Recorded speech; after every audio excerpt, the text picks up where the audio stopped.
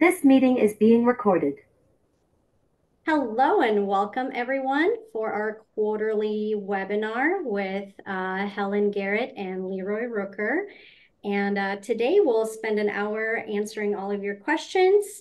Having said this, please put your questions for LeRoy and Helen in the chat and they will do their best to answer each question. If we do not answer all of your questions, please do send them to Helen. We will put Helen's email as well in the chat. You can also just mention activate, sorry, closed captions. And our webinar is recorded and you will have access to the recording within 48 hours. And without any further ado, I would like to hand it over to LeRoy and Helen. Thank you. Yeah, thank you, Belma. My name is Helen Garrett. I'm the University Registrar at the University of Washington, and have the great honor of being here with you with our fabulous LeRoy. LeRoy has multiple decades leading in the Department of Education's Family Compliance Office. So think of the main FERPA office that tells us how to interpret the law, but has been an incredible resource as a fellow with ACRO. So hello, LeRoy. Thank you for being here. Anything else you want to say about your background or introductions here? I think we just get into the question. Okay.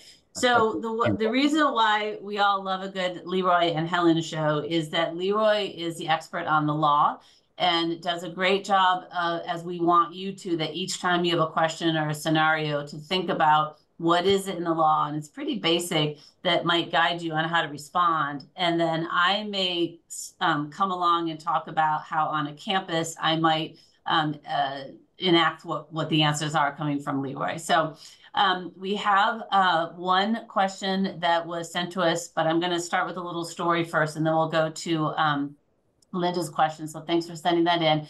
And the way that this works, again, is you're going to just load up now, if you can, the chat. In the hour, we'll probably get to about a third of the questions, but I will make sure you have my personal email address at the University of Washington. And if you'll email me your question after, I'll answer every single one. And if I need help from LeRoy, I'll go grab it. So I just want to say that every single day, as those responsible for compliance, as registrars, anyone seeing educational records directly related to a student and maintained by an institution are responsible to uphold FERPA. But every day something new comes up. And even for me, who's done this for a long time, there's always something new. Yesterday afternoon, I received an email from someone in one department at the University of Washington who was on LinkedIn and saw that someone from one of our executive MBA program had posted 15 students' resumes right out on LinkedIn and said, hey, we're hoping you'll hire these people. So LeRoy, if you were to think about what FERPA elements are there that someone were to say, I saw this on LinkedIn, what things come to mind that you'd want folks to think about in terms of the law? Well, the key thing you want to think about is, did those students provide assigned consent? So this is an effort sounds like to help the students from an employment standpoint. And you would have, this is just one where they put it on LinkedIn, but it's not an uncommon thing for institutions to have an office that is helping students from an potential employment standpoint. The thing when I'm on campuses I always talk about is, in that office, you have to have a consent in order to disclose those resumes, for example, but you can do a single consent and disclose it multiple times, because in FERPA, the consent, the 99.30 consent requirement, when it lists what has to be included, the record to be disclosed, the purpose, and then the party or class of parties. So class of party there could be any potential employer. And that's all it would need to say, and you could do that. But in order to put it on LinkedIn, you would need to have those consents in place, or any other disclosure. LinkedIn's just one vehicle. Yeah. So I contacted the person that posted it and asked them to take them down while we stepped back to see if they did indeed have the releases. And then I asked to see what the language was on the releases. And it met what LeRoy said, which is that the individual had said, you can publicly post my resume. But I did ask them that before putting it back up, just so they know that the university was being responsible, I gave a sentence that just says, per the Family Educational Rights and Privacy Act, students have given written permission to post this publicly so that anyone else seeing it knows that we're not violating FERPA. So great. All right, so let's get to the questions. So thank you. So the first one comes from Linda. You can read it, but we're familiar enough with this question that I think that I can summarize it, LeRoy, for you to think about how to answer. So more and more, we are relying on third-party companies and software to do work that otherwise we have done. But whether it's for current students or former students, when a student has an opt-out saying that we can't release their information, what do we need to think about to be able to give it to these third-party companies? It could be a career center or an alumni system, in terms of the permission, so that the student can't come back and say, hey, I had an opt-out, you shouldn't have shared it with Handshake.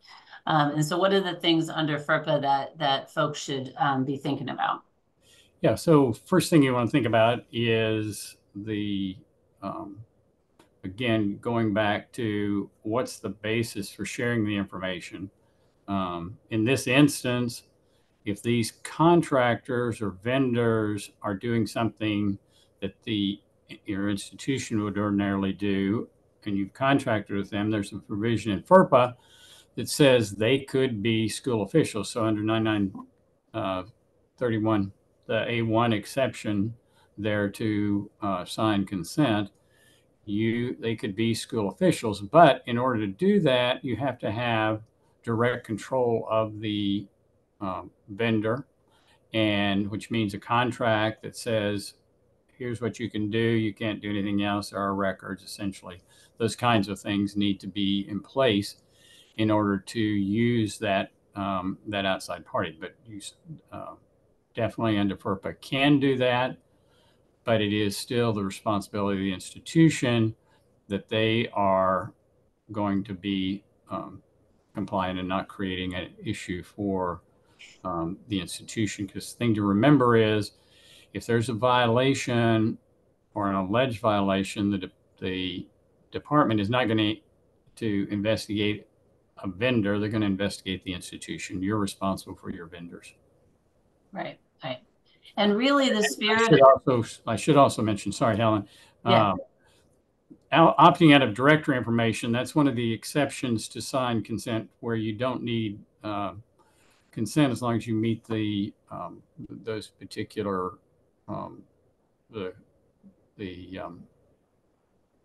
different, if you've done your directory information notification, that sort of thing, you can disclose directory information. The student hadn't opted out, but it doesn't affect any kind of internal sharing of records. And in this instance, it would not, as long as those vendors are under the direct control of the institution and are considered school officials, then it wouldn't affect whether you could share that with them or not. It would all come down to, did they have a legitimate educational interest in the sharing? Yeah, and thank you, LeRoy. The best tip I can give you is, at the point that students are placing or removing the opt-in or opt-out, use that as your educational opportunity to let them understand what that means. The intent was not to prevent companies that are otherwise doing work that we would have done from doing the job. It was to make sure that you weren't sharing to non-school officials and outside the student information that they've said that you can't. So where you can be as transparent as possible to say that we engage with systems to be able to do our work, and let students understand what that means, it goes a long way for them to understand the difference between just sharing something without having that contract in place. So, all right, great first question. Thank you. This next one, LeRoy, comes from Katie and says, is use of FERPA records by internal faculty members for research not related to improving instruction governed primarily by an institution's definition of legitimate educational interests, and whether or not it includes research? So in this instance, it would be, there's an exception in FERPA that lets you disclose information for research purposes, but it has to be,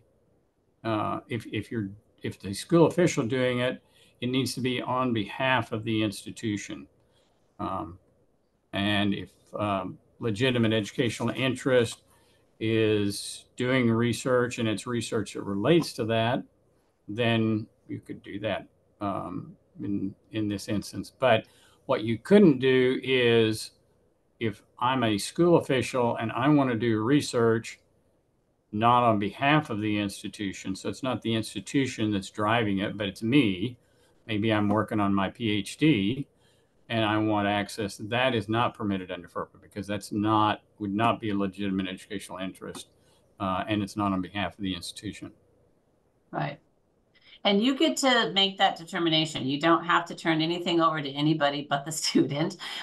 So the key here is legitimate educational interest and need to know. My way of looking at this, and we get a lot of requests for doing research on our students, is does the requester need this to fulfill their job duties to the university? So getting back to what LeRoy said, if it's not about that they won't be able to get a paycheck and do their job, then you can measure it that way. But if it's for some other purpose, you have a right to say no. But I don't think that the law gives you information about whether it's improving instruction, that kind of thing. It's just you have to be able to justify it. Remember that if the student complains to the Department of Education or to your institution, you have to justify, we gave this information, these educational records, because we felt like this person was a school official, legitimate educational interest, need to know they needed it to do their job. So that would really be your barometer that you'd measure that. All right, this next one's a nice, easy one, but we love it. Our emails and phone calls, student records.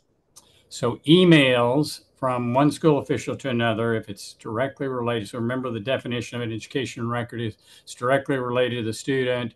So student's name, social security number, family member, something is in there, student ID number, and it's being maintained by the institution or party acting for the institution.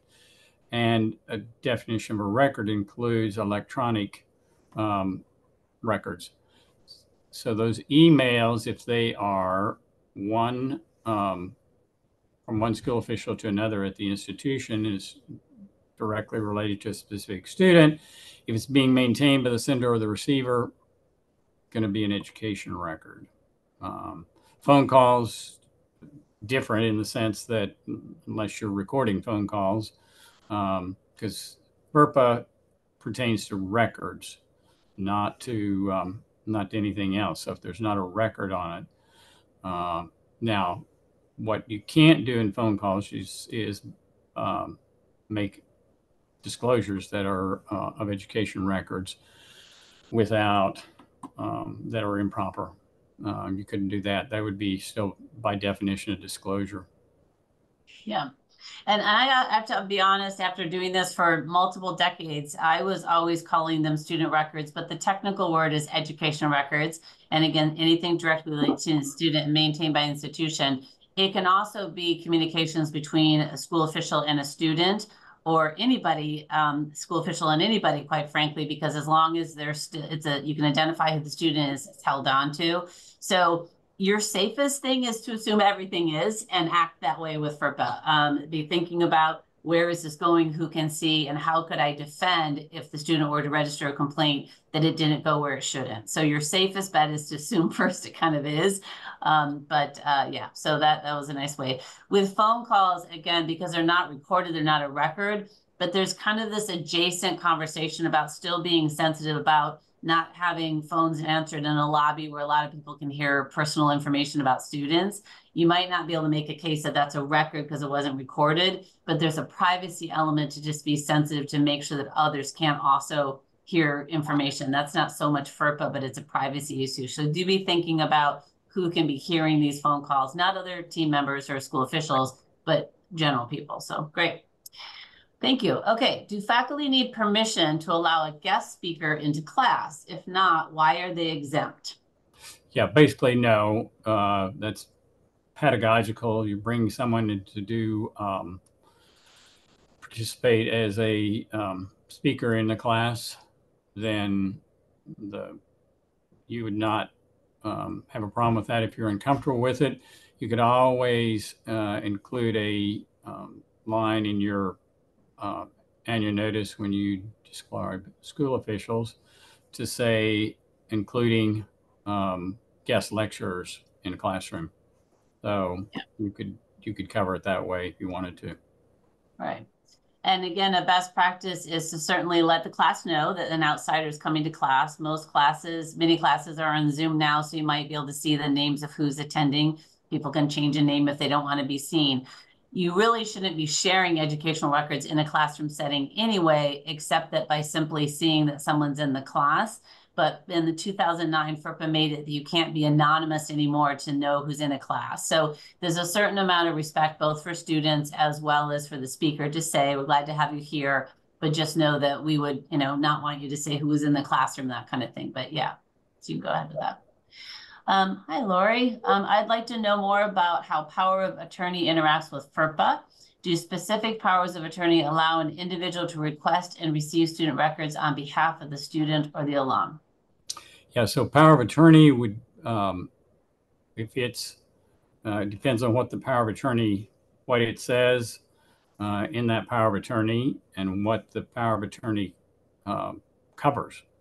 So if it is broad enough to cover education records, or if it's specific enough to cover education records, then you could certainly disclose information from the student's education record based on that. Do you have to do that? No, this is not the student.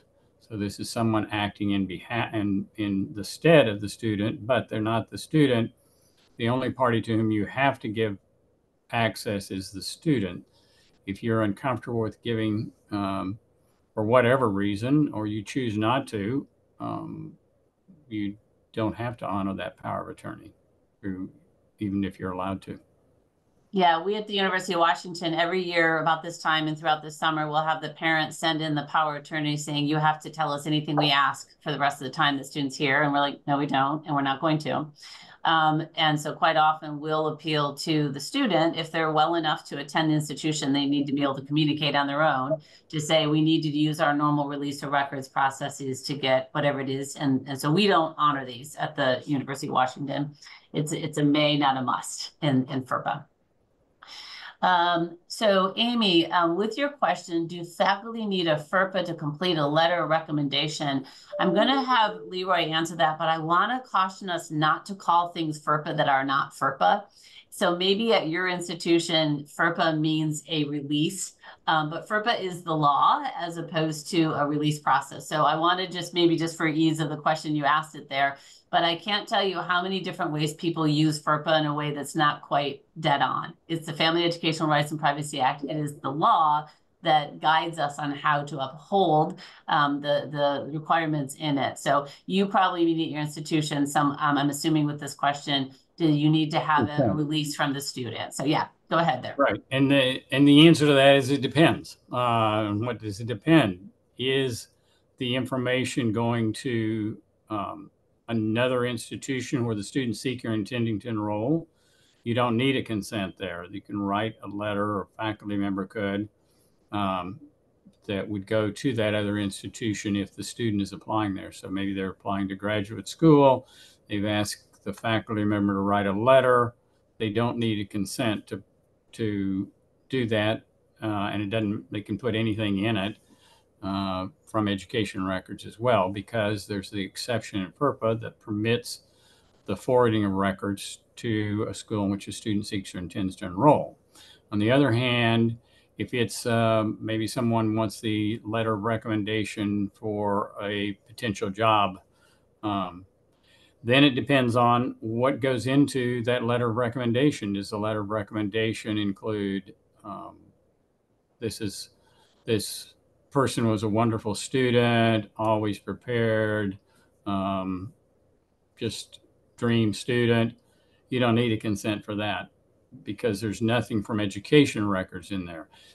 If, on the other hand, you want to say the student was a very good student, but wasn't always the best at showing up for class, that's from an education record, the fact that they weren't in attendance a good amount of time, or that they could have done better grade wise had they turned in papers, whatever it might be. If you If it's information from education records and it's going to other than a school where a student seeks or intends to enroll, then you're generally going to need a consent. But if it's just talking about how great the student, what a great person, you don't need a consent for that. Yeah, I like to think of that if it's just sharing observations, because that's not something that is maintained. That's fine. I do guide our faculty to have a specific request only to protect us, because quite often they may cross over into talking about what is an educational record, but everything is unicorns and rosy until the student doesn't get into law school, doesn't get the job, and then they come back and say, you didn't have a right to do that. So I encourage them just at least to have an email from the student saying, what is it that you're telling me I can release? And I also encourage faculty to try to stay away from things like grades and transcripts. Let the transcripts speak for itself. So great question. All right. We love this question. It comes up every time, so it's a good one. Courses of different sections being merged in Canvas. Is that a FERPA concern? How do you advise departments, instructors when merging Canvas courses or in your learning management system? Yeah, so you always want to, it always is a concern of, is this something that would be permitted? Is it the same course and just at a different time? And how does the institution view that? It's not something for the convenience of the instructor. So if it's not the same course, just taught at different times, potentially you could do that merging. But if it's merging because the instructor wants to merge because it's easier for them, that's not a legitimate educational interest there. So it's up to the institution how the institution defines that those course sections. Is this the same? Is this the same? Do you consider it one course? And if so, then the department said you could merge those. But if it's something different and it's just being done for convenience, that's not something you could do. Yeah. So LeRoy, this is going to blow your mind, this one, next one. So, and I've got some intense thoughts about this. So it says, I'm an AI assistant helping Bernadette take notes for this meeting. Follow along the transcript here. You'll be able to see transcripts of key moments, add highlights, etc. So my caution to all of you is to be sensitive to what is the meeting. This one happens to be on Zoom. If it were a classroom or if it was a faculty meeting, I might be concerned that there would be an AI in a recorded meeting, which becomes a record for the students, an educational record, that there is an external entity that's capturing notes and passing it on. So I don't know, Bernadette, if you posted that for us to see that, if that just automatically showed up. I've never seen anything like that.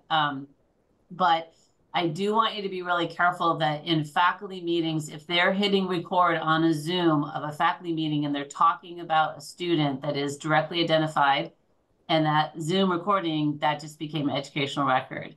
So I don't know if you can see that. So what's interesting is it's telling us that it's capturing the webinar here, LeRoy, and making a record and telling people that afterwards they can have access to it. So I don't know how that, what you think about, you know, FERPA is obviously technology agnostic, but I don't know if anything catches your eye about that one.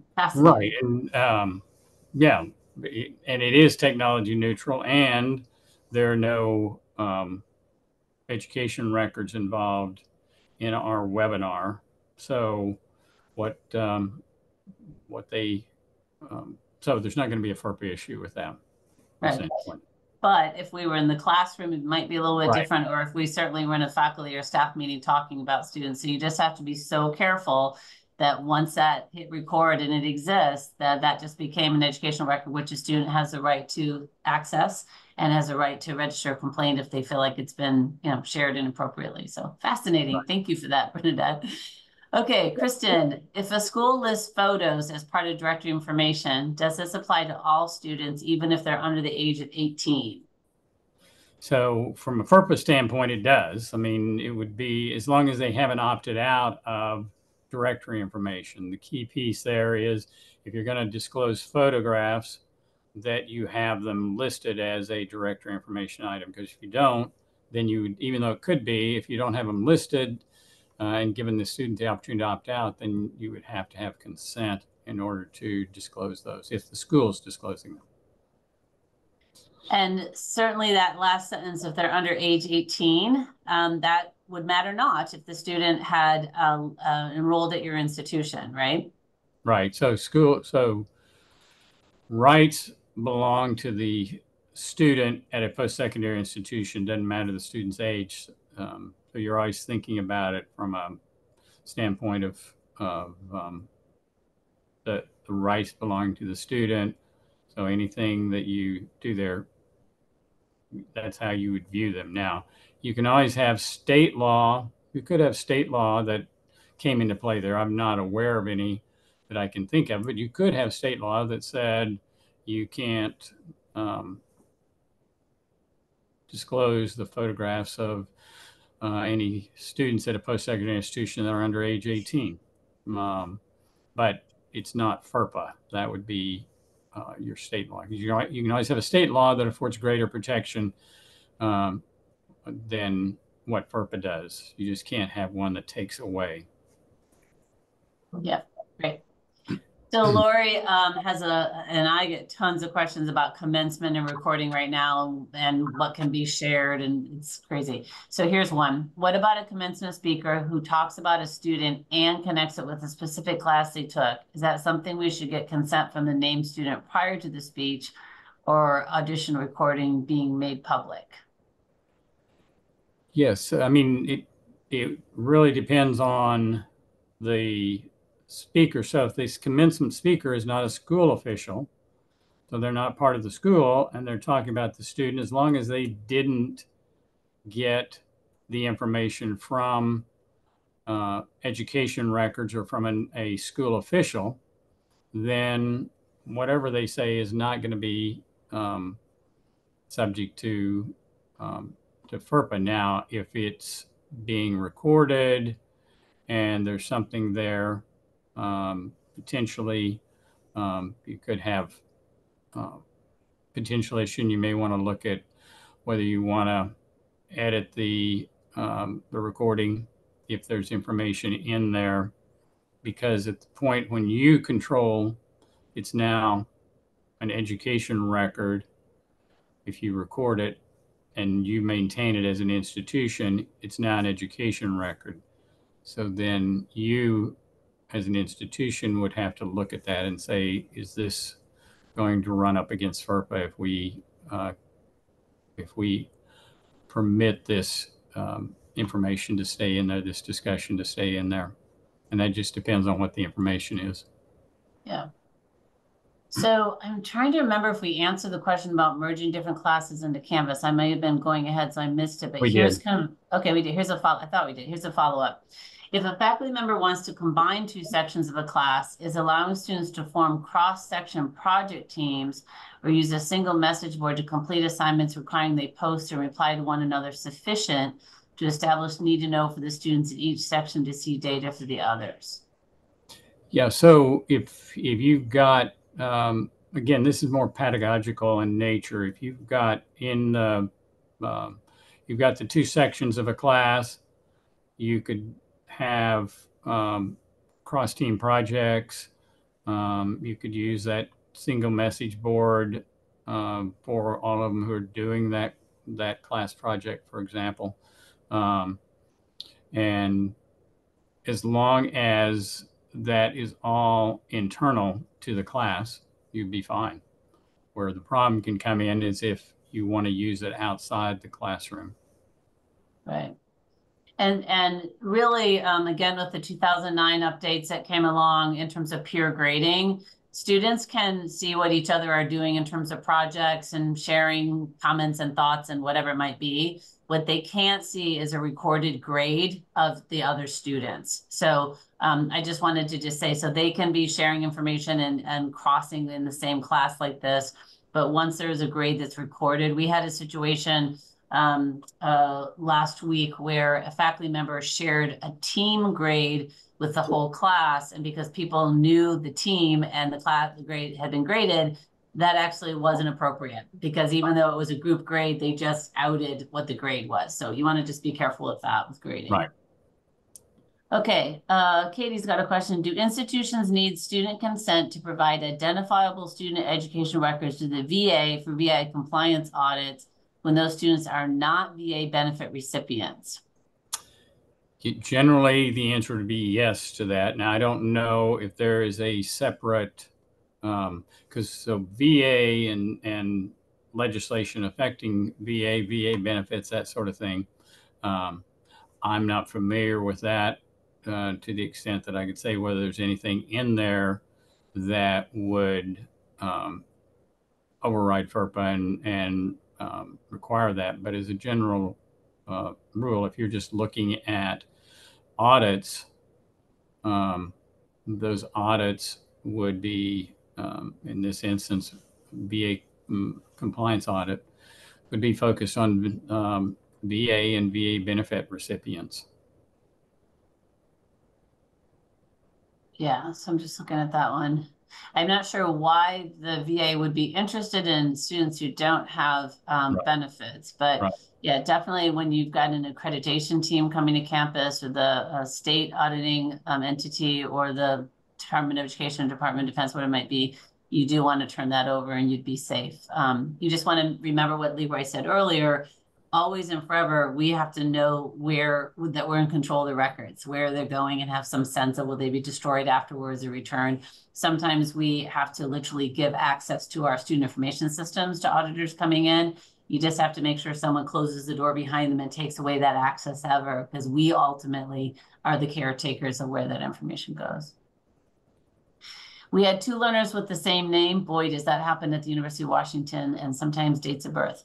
Their name and ID were included on the program for scholarship awards event. What would you do? And so I'm assuming, Connie, from your question that maybe you only meant to have one learner's name, and so you release the other. Is that how you're reading that, LeRoy? I'm not sure what the... I'm looking. I just lost that one. Yeah, so it just says we had 2 learners with the same name. Their name and ID, both of them were included on the program for scholarship awards event.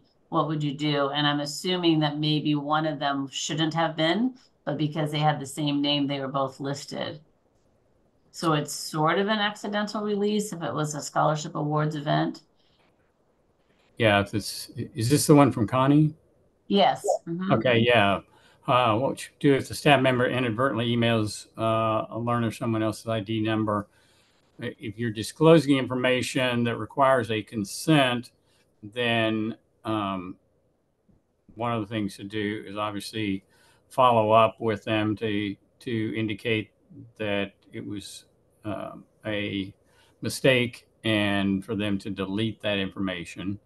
But the other piece is 99.32 of the regulations requires that you do a recordation in an instance like this.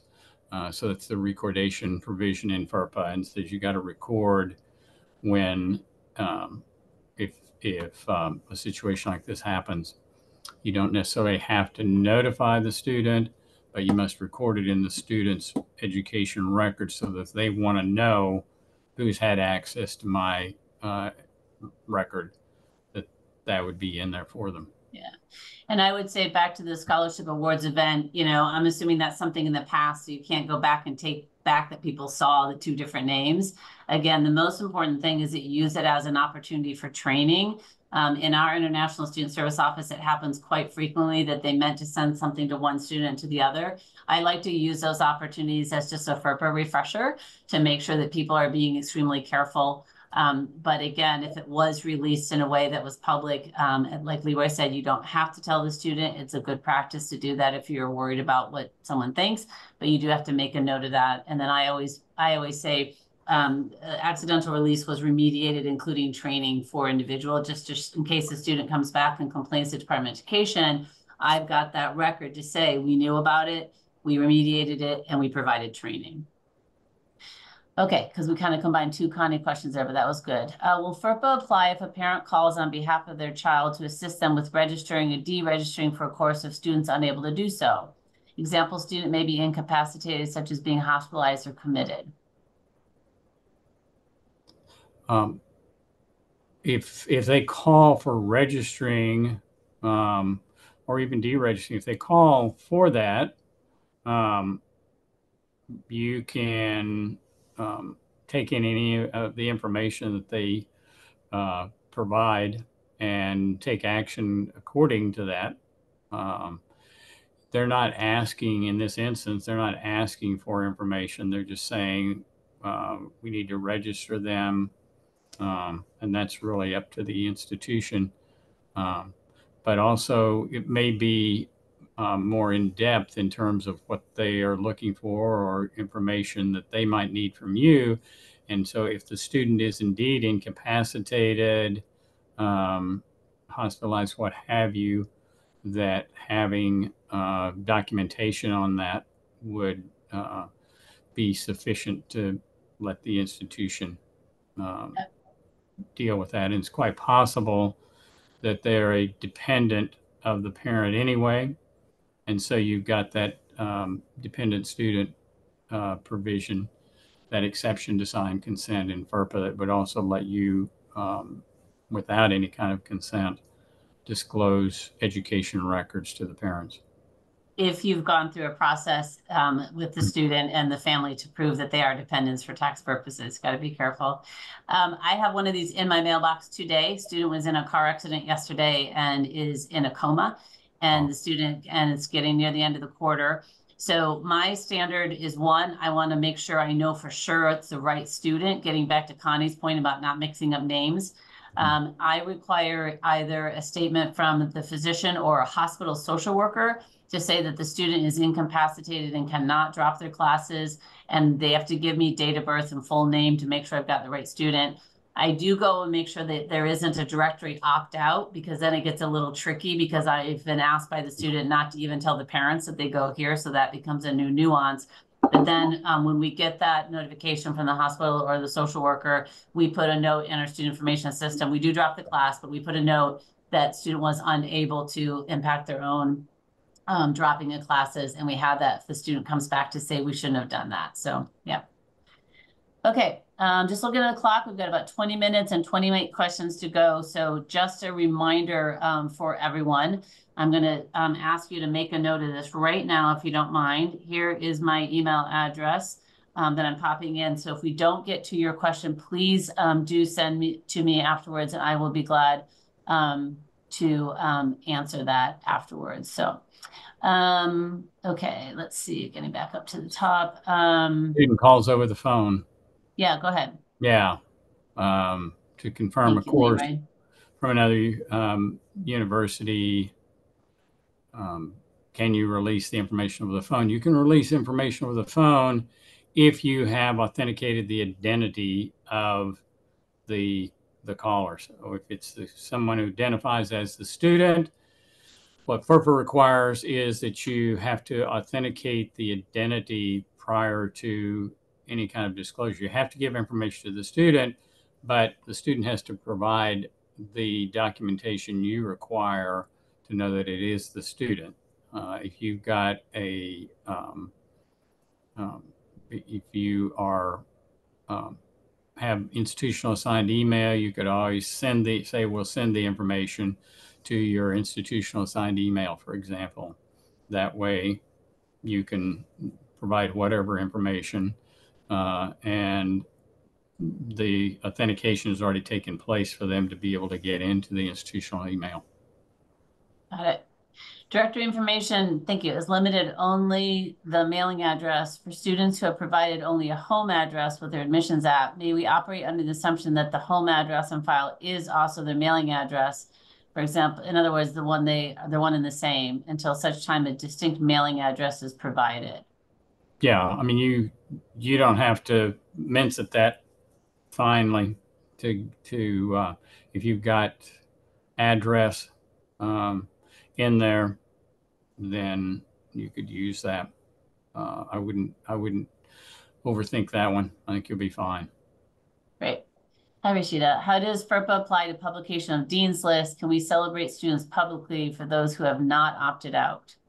Yes, you can. Absolutely. As long as you've got honors and awards listed as a director information item, then you can disclose the information of who has gained the honor. We actually decided to create a Dean's List name because there were people that were complaining that we were providing either their student record name or their preferred name, and it was outing them because it was a public list. So be sensitive to the fact of what name you're producing and if your students are going to be okay with that. So that's not a FERPA thing, just a warning there. Is it enough to have the Career Services post a notation that says by posting your resume, you're consenting to release of information, or do you need a signed written consent? Signed consent. Got to have 9931. You have to have the signed consent. There's signed consent in FERPA, and there's exceptions to signed consent. There's not an implied consent other than for directory information disclosure. Yeah. Oh boy, Amy. I was in a student information system meeting when an employee logged into the student portal of their child and showed everyone in the room, including a vendor, their child's academic information. We do not have a release of information for the employee to show their child's information. Is this a violation of FERPA? If so, do you have any recommendations on how I should address the issue? So, so much wrong here. Yeah. So they logged in, they used the student's access to get in to the portal because it was a student portal, it's not a staff portal. So they were already stepping in by using the student's credentials, and then they showed everyone in the room, including the vendor, the student's educational records without the student's written permission. Right. Is this a violation of FERPA? That would not be permitted under FERPA. Yeah. Yeah. That's where you have to just be very cautious when you're in a situation like that, but that's not something that you don't want to be in a situation where you are sharing information outside of the party that's supposed to be receiving the information. Right. So what would I do? I would immediately go in and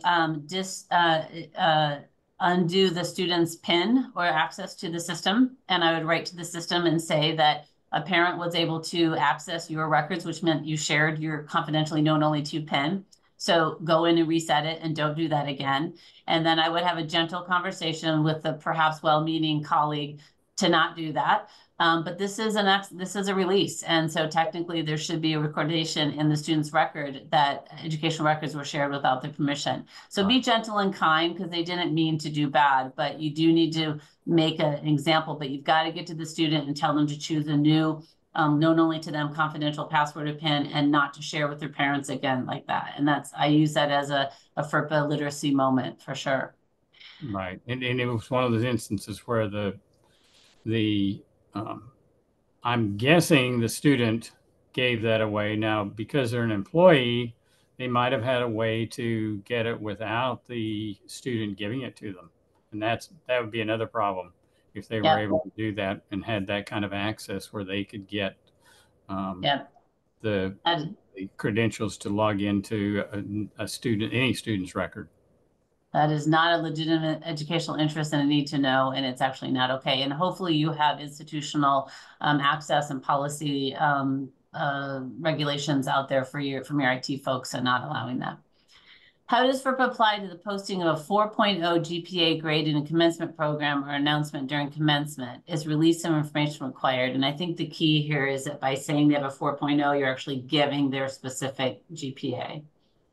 But again, it depends on if you have, by definition, let's say, President's Honor Roll for 4.0 students, you can disclose that. If you've got under honors and awards, if you're unsure about that or don't have that, then signed consent's always a good option. But ordinarily with honors and awards, if you have that category, because ordinarily you're not going to give the GPA, but some institutions have that their highest honor there is for those 4.0 students. And if that's the case, you can do that as long as they haven't opted out. Yep. A student walks into the office and asks for a copy of the transcript from another institution or high school transcript. Are we required to make copies? Should they complete a request form that they are specifically listing the item being copied and sign the form? So it's up to you as an institution whether you would, one, provide them a copy, period, or also whether you provide them a copy of a transcript from another institution.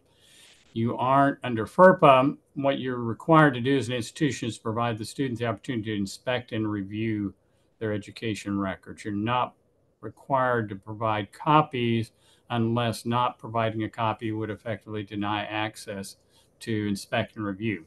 So for that student, you could say, well, we can show you the transcript, but we won't make you a copy of it because we don't make copies of a transcript from another institution, for example. And you'd be fine. Or if you want to give it to them, then you wouldn't even need to have them fill out a consent form because it's to the student. You just want to know it is the student.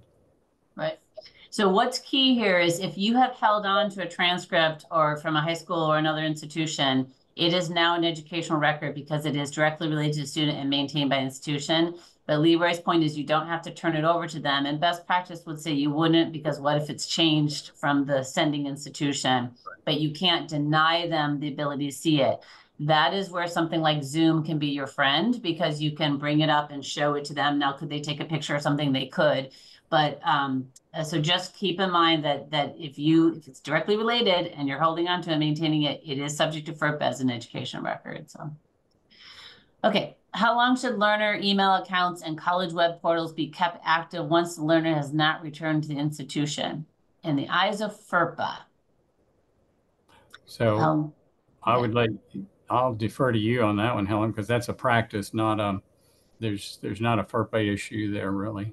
That was the key, right? Yes. So that is absolutely an institutional decision at the University of Washington. After 2 quarters of not being here, we don't provide access to systems anymore just because it becomes onerous.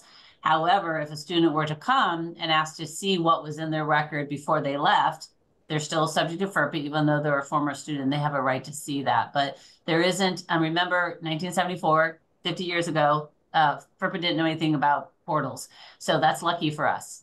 So in terms of FERPA, there wouldn't be anything in the law about that. But you just want to be thinking about the longer you hold on to information that you no longer need, that you don't have to retain, the more you're going to have to show to people and share, and comes up in lawsuits and things. So just be thinking about that. Yeah, and that is one of the things that you want to think about is, and this is what when I'm on campuses doing training, I'm always talking about this: have a records retention policy, but have a records destruction policy. The longer you keep whatever is in that web portal, even if the student can't get to it, if they want to see it, you always have a FERPA liability for as long as you are maintaining it. And that liability is protect the privacy of it and give the student access to it at any point. So if they come back years later and want access and you still have it, that's your FERPA liability. Yeah, there's actually no reference to records retention or schedules in the law, but it's a best practice, and you just want to think about what LeRoy said. Okay, next question. Referring to emails as education records being maintained, what is maintained? Maintained is any way you would keep them. So a record, so you look at the definition of a record in FERPA, and it includes electronic records by definition. And so that email, if it's being maintained by the sender or the receiver, doesn't mean they have to be printed out any more than you would have to print out your student information system. Your student information system is all electronic, but it's still an education record because it's being maintained. Right. And once a student makes a request to access their records, it's against the FERPA law to destroy those records once that request is known. So we have to tell faculty and staff that if you're communicating on your phone by texting or Signal otherwise, that just became a record maintained. You're a school official and you've got to be able to produce it. So it's another reminder to make sure that when records don't need to exist anymore per your retention schedule, you're getting rid of them, because if they're there, they're there. It doesn't matter the medium. What about giving educational records to advancement? And they say it is needed to inform how they talk with student parents as they solicit donations. Similarly, what about scholarship gifters who request successful progress use of their scholarship funds? So two different questions there, but first, let's take them one at a time. The first one is the advancement office. Are these institutional employees, or is this a separate entity? If it's a separate entity, it gets treated very differently than if they are school officials. If they are employees of the institution that are running the advancement office, then depending on how their request fits within your legitimate educational interest, and legitimate educational interest is not just the interest of the student, but it's the interest of the institution as well. So you could potentially give them the information that they're requesting. But again, if it's a separate 501c3 or something, then they're no different than anyone else. They just happen to be helping you out, but they would not be, if it's not school officials who run it, then you would need to limit what you share with them. And then the second question, that scholarship gifters who want to know the progress as far as their scholarship funds, if you can, well, two things to look at here. One is this would generally fit under the financial aid exception to be able to disclose information, but it depends on what the application looks like that the student signed in order to get the scholarship. So if that scholarship says that the scholarship provider will be provided information on your progress, something to that effect, then that is permits the institution to disclose that kind of information to the scholarship provider. If, on the other hand, it isn't, or the student didn't apply for it, but they're the recipient of it, you would have to look at again, the financial aid. It has to be, in order to use financial aid exception, it says it's for determining the amount of the aid, whether they're eligible for the aid, and also enforcing terms and conditions. So that's where you have to look at what are the terms and conditions. Right. Okay, maybe one more question here. If we receive an email from an individual requesting directory information on our current students, can we release that information to an individual since it's only directory information? I'm looking for that. Okay, if we receive at 11:16 a.m. If we receive an email asking for directory information, can they release it since it's only directory information? Yeah, so you get any request for directory information, you're not required to, you may disclose that. If you get the email and you're not comfortable with that, under FERPA, you don't have to disclose that. Now, you may have to if they come with a open records request and your state law is such that it would require you to disclose directory information on those students that haven't opted out. But directory information for any student who hadn't opted out under FERPA, you have, it's really up to the institution how they want to treat those. That's right. But yeah, so it's that may not must. So just be discerning about who's asking, and just, you better make sure that at the moment that you're turning that information over, that in the last 24 hours, a student hasn't opted out of directory information. So a lot of people on our campus don't even know how to check and see if someone has opted out. And I said, if you cannot see with your own eyes in any given moment whether someone is opted in and out, you must give out nothing, because you risk giving out information without knowing that they have since done the opt-in, opt-out. So we're at the top of the hour. We've got about 4 minutes left. And I did put in my email address, helenbg@uw.edu. We are so grateful that you attended today. keep coming back when you see the webinars coming up there. But remember, your best bet is to always just step back and look at the law and see what your options are. And then don't forget that there are resources to have people like LeRoy come and do training on your campus out on the APRA website. We want to be a resource for you. And I love answering questions anytime. And I know where I stop and where LeRoy starts in terms of going to him if I need more answers. So turning it back over to you, Belma, for any last words. Thank you, everybody, for the applause. Yeah. I love that. Job. Thank you so much, everyone. Thank you, Helen. Thank you, LeRoy. And thank you all for joining. So the webinar, as I said, is recorded, and I will make sure that it is available by the end of tonight. And if you would like to watch it or share it with your colleagues, please do so. Thank you so much. Have a great day, everyone. Yeah. Thank you for being here. Thank you, LeRoy. Good to see you. Thanks, Belma. Thank you. Bye-bye, everybody.